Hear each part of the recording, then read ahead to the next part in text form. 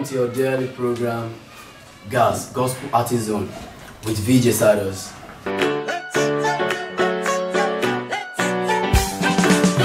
And today with me, I have in the house Akewi Igbala. Ẹ káàbọ̀ sir. Orúkọ yín lẹ́kùnrẹ́rẹ́. Orúkọ mi ni Olayiwola kolawole Akewi Igbala. Akewi Igbala.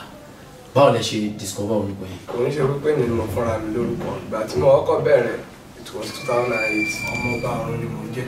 So mo ní àǹfààní àtòrí ọ̀tọ̀ láti lọ gbàdúrà lórí òkè kan, orí òkè bàbá àbíyè. Ibẹ̀ yẹn ni Olúwa ti lo wòlíì kan, prophet kò ṣòro fún mi láti sọ fún mi pé Olúwa sọ wípé Akewi Igbala gangan lórúkọ mi. Akewi Igbala. Ìyẹn túmọ̀ sí pé ewì lẹ máa ń ké. Mo máa ń kéwì, but mo máa ń kọrin. Ẹ ń fi ewì, ẹ fi ń kọrin. Ó wà nínú ara wọn ni. Okay. Kò ń ṣe pé ewì nìkan. Akewi Igbala, iṣẹ́ orin ìgbà wo lẹ ti bẹ̀rẹ̀? Mo ti bẹ̀rẹ̀ láti August 2008. Ìgbà yẹn mo kàn wò kí n máa fi ṣeré mi mú báyìí. Okay.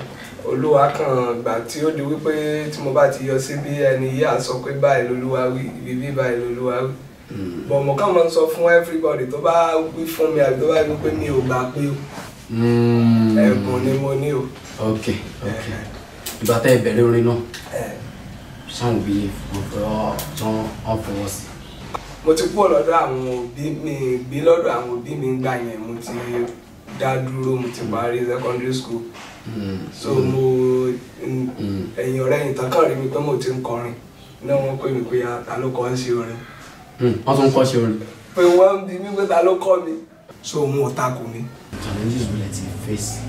Mo ti face challenges tó pọ̀.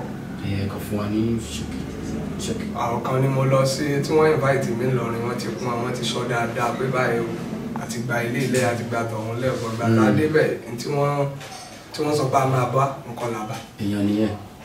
Bọ̀ pé èèyàn invite mi sí program kò sírú condition tó lè gbé mi sí mo ń bínú. Ìdí tí mo fi ń bínú ni wípé ó ní agbára láti ṣe jù bẹ́ẹ̀ yẹn lọ. Láti 2008 sí 2019, àwọn orin mélòó lẹ ti gbé jáde àbí let's say tracks or album? Mo ní oore ọ̀fẹ́ láti ṣe album kan jáde ní 2016. Mo pè yẹn ní Ọba Kìkìtàn. Ó jẹ́ audio CD. So year yìí mo release track kan tí mo pè ní Amúlélé. Àwọn èèyàn tẹ́ ń bi mí léèrè pé kí ni ìtumọ̀ Amúlélé ní Yorùbá? Kí ni ìtumọ̀ rẹ̀? Ọmọ tó bá gbọ́ Yorùbá àbí tó mọ Yorùbá ká tó mọ Yorùbá gbọ́ yóò mọ̀ pé Yorùbá dùn. Ok, àgbàlagbà kan ló kọ́kọ́ bi mí wípé kí ni mí ní Amúlélé. Ó wá so strange sí mi pé àgbàlagbà ìgbà yẹn lòwe Yorùbá tó wá wí fún mi wípé ó pàdé àgbà lọ́nà oníkókó ọlọ́gbọ́n òmò bóyá wèrè ló ṣe dàgbà. So èèyàn dàgbà gbọ́ àbí kò sọ pé kéèyàn gbọ́ Yorùbá. Kí ni mo fẹ́ fàyọ lórí ẹni pé tí Yorùbá ń pè lámúlélé ni pé ó dọwọ́ rẹ mọ́jì ó bàjẹ́, ó dọwọ́ rẹ àmúlélé pé mọ́ dáadáa. So ni mo wá kọrin yẹn ní January pé ó dọwọ́ Olúwa àmúlélé. So pé ìrìn àjò mi lọ́dún yìí ó dọwọ́ Olúwa àmúlélé kò gbọ́dọ̀ bàjẹ́. So tó wà bẹ́ẹ̀ nìyẹn. Another one ball lọ́nà báyìí tí mo pè ní Oyin táìtù ẹ̀. Mo dẹ̀ gba Ọlọ́run gbọ́ wípé ó kún fún ìmísí Ọlọ́run gan. Iṣẹ́ orin ṣé ìpè ni àbí ẹ̀bùn?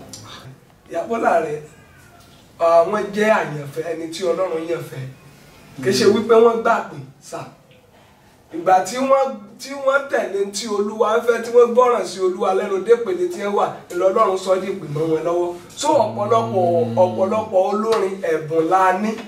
Bọ̀ mí wáyé tá a bá ti dé congregation àbí nínú church tó wá rí pé a rí ọwọ́ Ọlọ́run gan-an, àwa náà wà bẹ̀rẹ̀ sí máa wí lórí stage pé Ọlọ́run ìpè mi yóò dá yín láre. So n tí máa ń jẹ́ kí ọ̀pọ̀lọpọ̀ ó pera rẹ̀ pé ẹni ìpè ojú wípé àti máa ń ronú ju bá a ṣe mọ́ lọ. Ẹ jẹ́ ká lọ sí ẹ̀bá àpolówó ọjà káwá padà wá.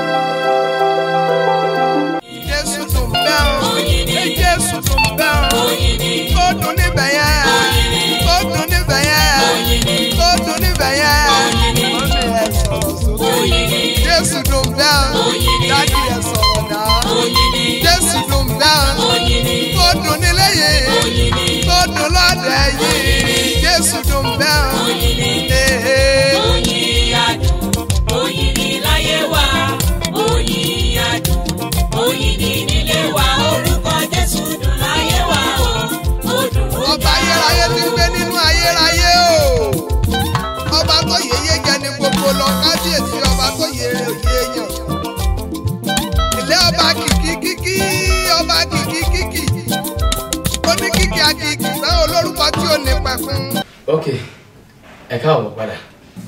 Kí ni favorite food yín? Oúnjẹ wo lẹ fẹ́ràn? Àmàlà nìyẹn. Àmàlà. Ìyàwó mi gan mọ̀ pé àmàlà ni. Ẹ ṣe gan ni. Alright, ọ̀rọ̀ yanjú fáwọn ọ̀dọ́ tó wá ń ta. Kò sí ẹni tí Ọlọ́run fún ní talent, so ká discover talent wa. Tá bá wá discover ẹ̀ ká má rojú bá a ṣe máa lọ bóyá nígbà tí Olúwa bá ti ràn wá lọ́wọ́. Ká dẹ̀ lò ní ọ̀nà tí inú Ọlọ́run yóò gbà dùn. Ká má lò ní ọ̀nà tí inú Ọlọ́run ò ní dùn. Ẹ dárúkọ social media handle yín pẹ̀lú nọ́mbà yín fáwọn fans yín àtàwọn tó ń wò yín. Tó bá jẹ́ Facebook, Àbáyọ̀mí Kolawole Akewi Igbala ló wà ní Facebook. Okay. Instagram Akewi Igbala wà.